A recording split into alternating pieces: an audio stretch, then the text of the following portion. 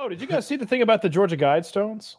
Yeah, and I don't understand. No, what happened? What it is really. Firstly, let me tell you what the Georgia Guidestones are. In Elberton, Georgia, which is like 40 minutes from where I grew up.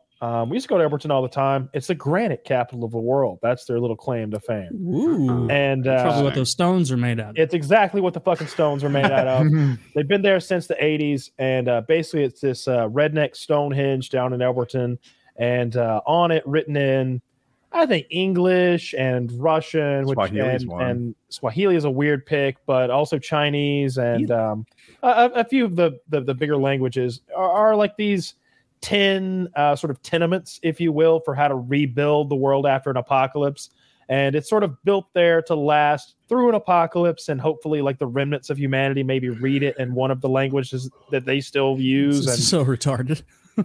Okay, well, some guy thought it was a good idea, and under a pseudonym, he had it created, and no one ever knew who built it. And there's this crazy lady politician in Georgia who claims that it has something to do with QAnon. I think it's specifically the part about the world should have 500 million population so that humanity can live in equilibrium. She claimed with our planet. QAnon told her this, I think. Yeah. She's on the side of QAnon. She's not battling QAnon. Yeah. Oh, interesting. Yeah. Okay. The 500 million thing is the only thing I've seen about the Guidestones, where it was like, keep humanity under half a billion. That's pretty much what I remember. But I don't know anything else. So then the other night, someone showed up, and I've got the security footage here. Zach, I don't know if you can show that. Oh, I haven't seen. Sure, let's see. Oh my God, I can read what that says. I just saw the photo.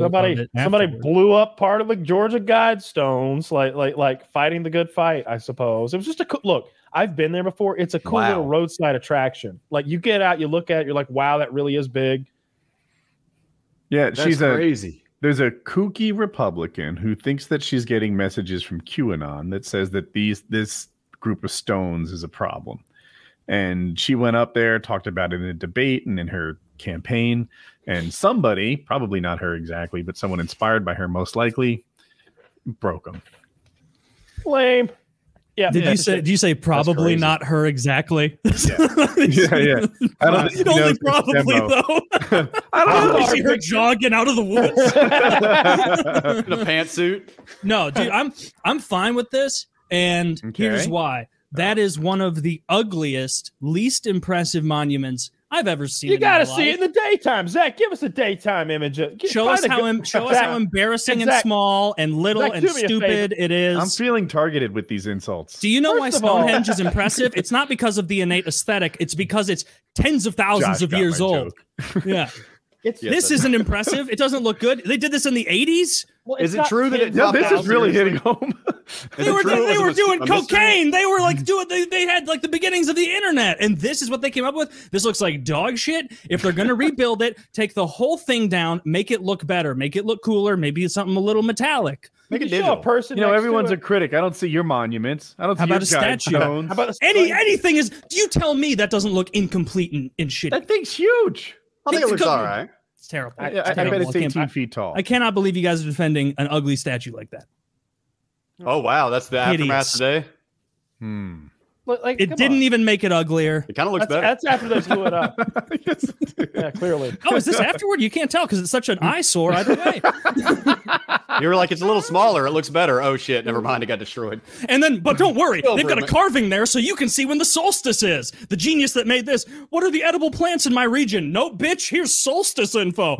like, if you need the Big Dipper, I got you, fam. Well, that sucks. Make it maybe glass, metallic. Nobody comes in here picking on the St. Louis Arch for no fucking reason. That's all I'm saying. You don't. Yeah, just because it looks better than anything in your whole city. Like you can't pick on it. What do you have? Ugly buildings? I mean, I don't know. What's the name of that really cool Atlanta architecture? We got Six Flags. What's the name? Touche. Have you ever been on the Viper? Masterpiece of human architecture. Clearly, you've never seen the Batman. We literally have a Batman at the Six Flags St. Louis. They're identical. They're identical. I guarantee it. They're all every Six Flags. What a disappointing road trip that would be. We're gonna go to every Six Flags in America. It's the same thing. We're riding the Batman again. Well, this time the Superman is called the Flash, so I guess it's kind of. No, I don't think it's exactly the same thing. We've got Goliath here. I don't know if anybody else has Goliath. Is that the one that falls, or the one that shoots you up and then backwards? Neither. It's just a gigantic coaster. You go really high, and the way you're seated is kind of traditional, but you're also more open than normal. It's a really good one. And I like Acrophobia. That's the one that just drops you straight down.